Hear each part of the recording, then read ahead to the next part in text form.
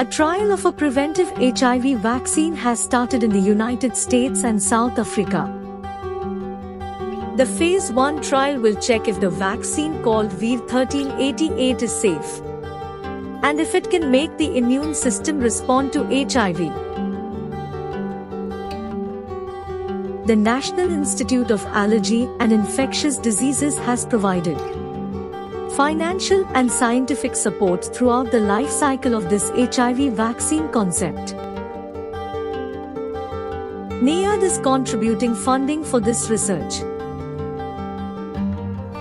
VIR 1388 is made to teach our immune system to create special cells called T cells.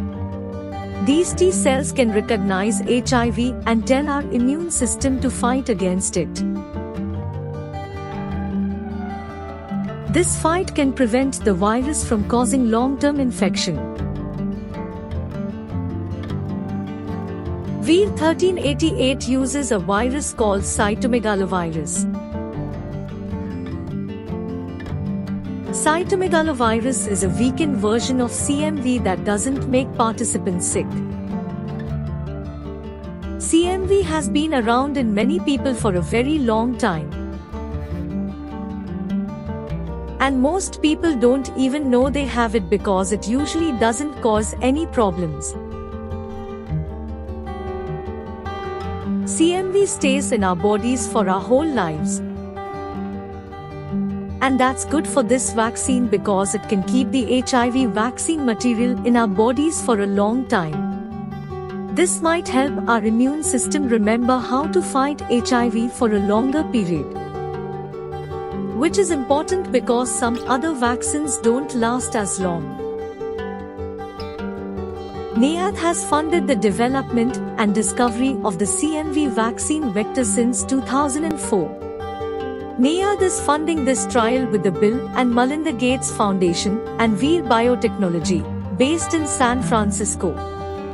This HIV vaccine trials network is taking place at 4 places in South Africa and 6 in the United States. This network will enroll 95 HIV-negative participants. Participants will be randomly given to one of 4 study arms. 3 arms will each receive a different dose of the vaccine, and 1 will receive a placebo. To make sure the people in the study stay safe,